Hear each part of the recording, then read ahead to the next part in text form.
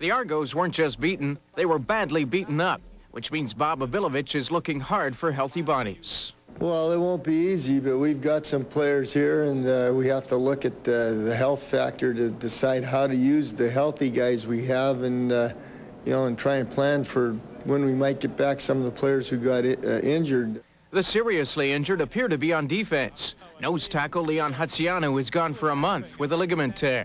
The same injury suffered by all-star linebacker Calvin Tiggle. When that happened, the Argos simply got younger, Jermaine Younger. And even though it was his first game as a pro, he was absolutely outstanding.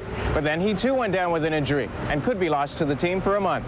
That was my first game back, and I'm anxious. I was like, you know, it's my time now, and then boom, I'm hurt. So, you know, it's patience. I've been waiting, so I can wait some more, you know. Tony Abilovich has been waiting since last year to see how his injured knee would respond.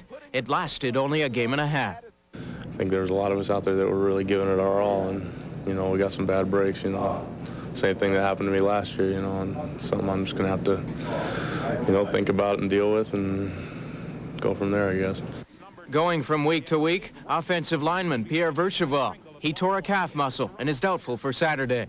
And though the Argos have healthy backups on O-line, filling in is tough. The backups are all capable of playing. It's just that, you know, you gotta play together. You gotta know what the guy next to you is doing, and I think that's the biggest problem when you get in, you know, with backups. You know, they don't get all the reps in practice, and that's, you know, that's why it's tough.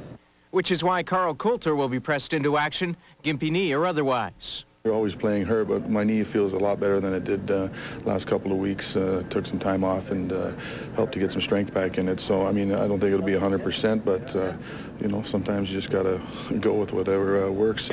On the positive side of things, Kent Austin may play despite suffering a concussion. Marvin Graves is also available, even with a pulled groin. And Jacques Climie could be in the lineup as well. However, a sore kneecap and hamstrings are still nagging him. Rob Sinclair, Global Sports.